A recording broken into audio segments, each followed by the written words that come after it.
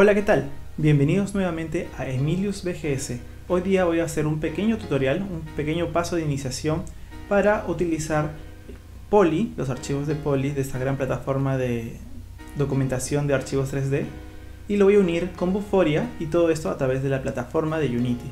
Así que mantente al tanto y sigue estos pasos para comprender y hacer tu primer ejemplo de Poly Vuforia dentro de Unity. Vamos a ello. Lo primero que necesitamos es obviamente abrir Unity. Yo he tratado de instalar todas las actualizaciones y estar en el último archivo de Unity. Este caso es Unity 2018.2.16, la última versión que ha salido hace unos días, creo que el 15 de noviembre. Yo tengo un ejemplo de Poly más Unity, que es el que trabajé para este ejemplo, pero voy a crear uno desde cero para enseñarle el paso a paso. En el project name vamos a ponerle uno que sea entendible como Poly Vuforia-Emiliusvgs, y le vamos a dar a crear proyecto. Recuerda que cada paso de crear proyecto, importar los archivos, importar el package, puede tomar un poco de tiempo dependiendo de cada computadora, así que yo en estas partes de la instalación lo voy a acelerar para que no te aburras tanto.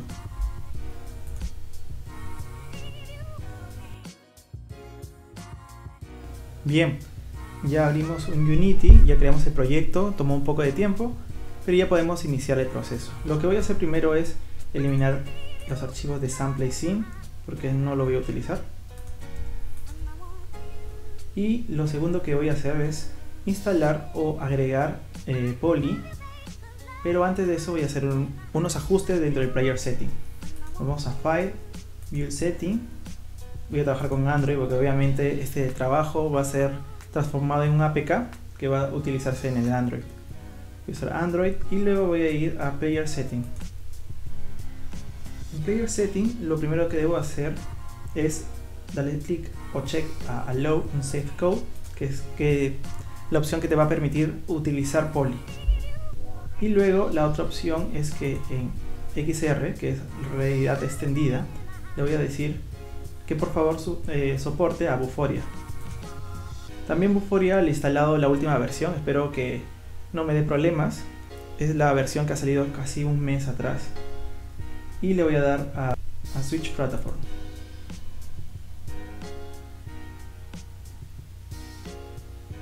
Ahora que ya cambié hacia Android y hice todos estos ajustes, como pueden ver acá, vamos a repetir.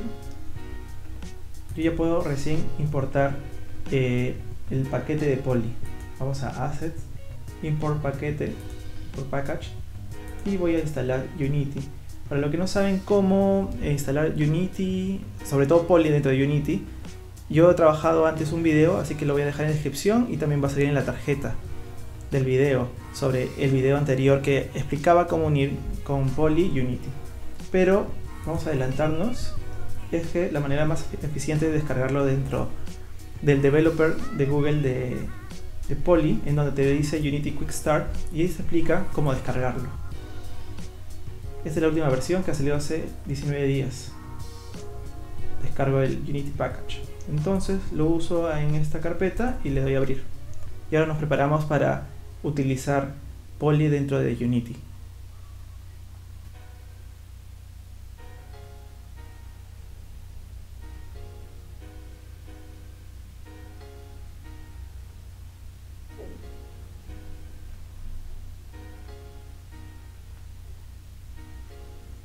Bien, ya instalamos Poly y nos salen dos pantallas. La pantalla de bienvenida y la pantalla de poder utilizar este ejemplo o diferentes otros archivos. Quien no sabe qué es Poly, Poly es una gran plataforma que une Blocks y Tiltbrush, que son otras librerías que guardan archivos 3D. Entonces Poly es una gran librería de archivos 3D y lo que vamos a usar con Unity es poder utilizar estos archivos, estos ejemplos a través de Unity y trabajar en nuestros proyectos. Recuerda que cada archivo o diseño 3D tiene una licencia diferente o licencia que es necesario revisar para usarla con profesionalismo. Bien, ya salí de Poly y lo que vamos a hacer ahora es revisar si Vuforia está debidamente implementado. Ya saben que Vuforia lo puedo instalar nativamente, quizá dentro de Unity. Se puede hacer quizá nativamente porque no es que venga integrado, pero sí se puede decir que semi integrado porque está disponible para implementar, disponible para descargar y que se una automáticamente. Así que es un gran avance. Hace como unos 3 años simplemente necesitábamos descargar de Vuforia, de la plataforma de Vuforia, y también importar el paquete como hemos hecho con Poly. Ahora está dentro de Unity para trabajarlo más rápidamente. Vuforia Configuration, nos vamos a ir y lo que necesito es la licencia. Así que vamos a agregar la licencia. Yo he trabajado en diferentes licencias y diferentes ejemplos, así que yo tengo una ya creada.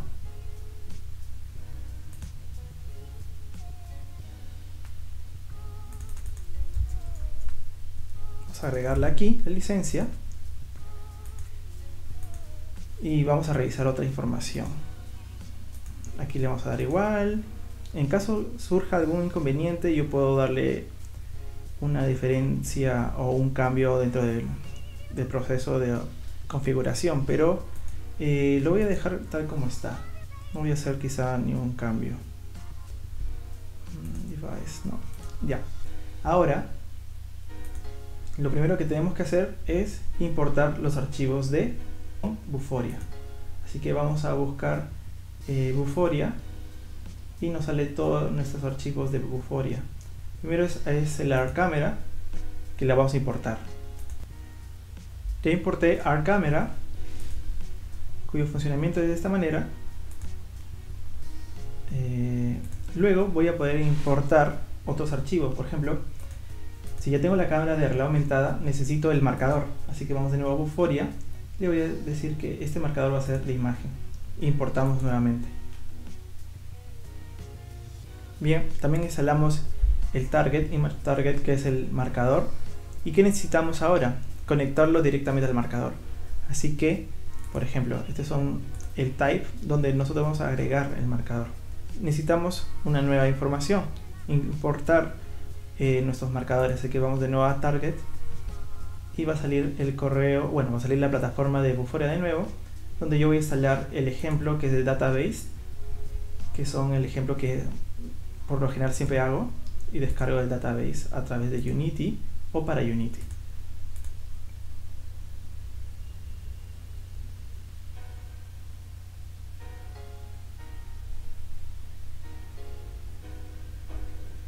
Se descarga el archivo y le vamos a dar clic para abrirlo e importarlo.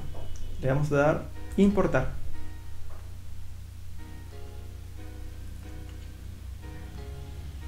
Una vez que ya está importado, nosotros vamos a maniobrar o modificar estos elementos. En type va a ser predeterminado.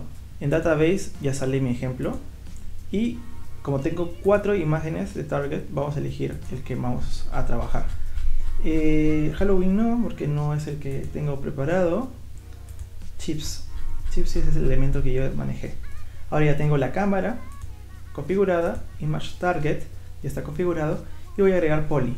Vamos de nuevo a poly, a browser asset, y vamos a agregar lighthouse, import into the project.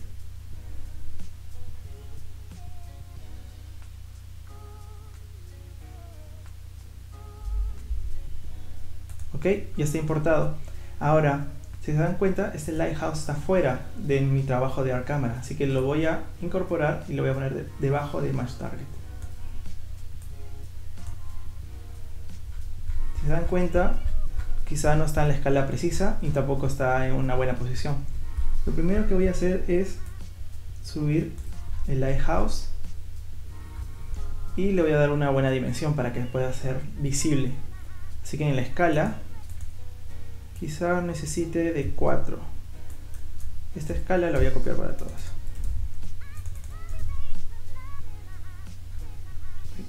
Creo que me pasé. Ahí está. Ya está. Sigue siendo muy pequeña. Vamos a darle a aquí que sea 3. Sea 3. Y lo voy a copiar para el Y y para el Z. Vamos a moverle un poco la posición para que sea visible. Y creo que ya podemos hacer el ejemplo. Ahora que yo ya tengo ARCamera, Image Target y Lighthouse directamente, lo que voy a hacer es ahora visualizarlo. ¿Cómo lo voy a visualizar? A través de este play. Así que vamos a ver el ejemplo a continuación. Yo tengo en mi smartphone el marcador que estoy utilizando como ejemplo, que se llama Chips. Vamos a visualizarlo. Y es así como se ve el Lighthouse. Si yo lo cierro, desaparece. Y automáticamente se visualiza el archivo, el ejemplo. Vamos por otro ejemplo también para que puedan ver.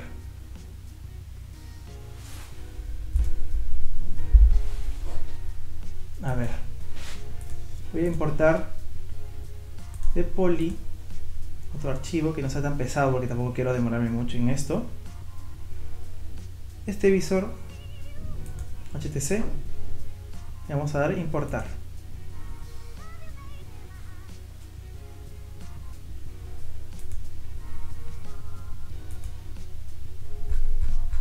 Ok, vamos a mover el Lighthouse hacia un lado. Y HTC de nuevo, vamos a ponerlo dentro de Image Target. Creo que no salió bien. Y ahora sí.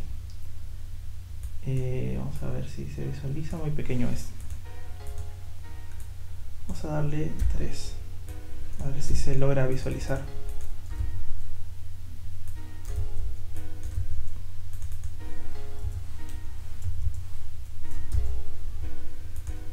Es muy pequeño todavía.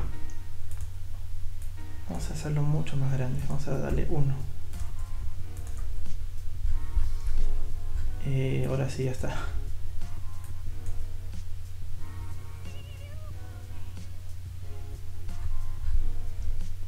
Sí, ya está. Vamos a ver cómo se visualiza el ejemplo. Quiero darle rotación para que pueda visualizarse, al menos yo lo pueda ver correctamente. Vamos a darle de lado y le vamos a dar de nuevo la opción de play.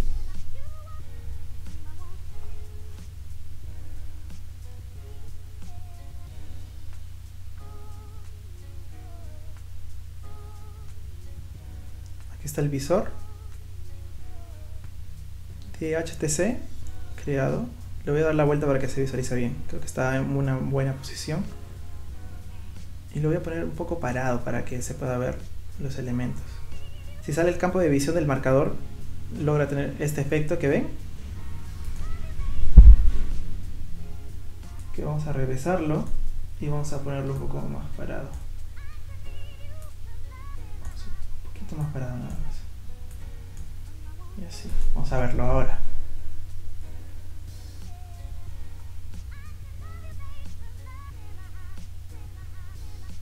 Ahora sí, ya se ve un poco mejor.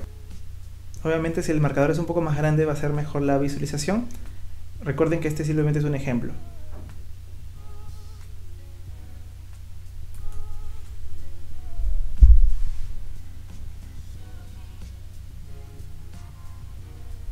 Y bien, dime qué te pareció. Coméntame si fue entendible, si fue fácil. En realidad es bien sencillo trabajarlo con Vuforia y con Poly. Así que este es todo por el momento. Si tienen más sugerencias o dudas, no olvides escribirme en mi correo o entrar a mi página web y suscribirte por favor a YouTube. Así que nos vemos la próxima. Bye.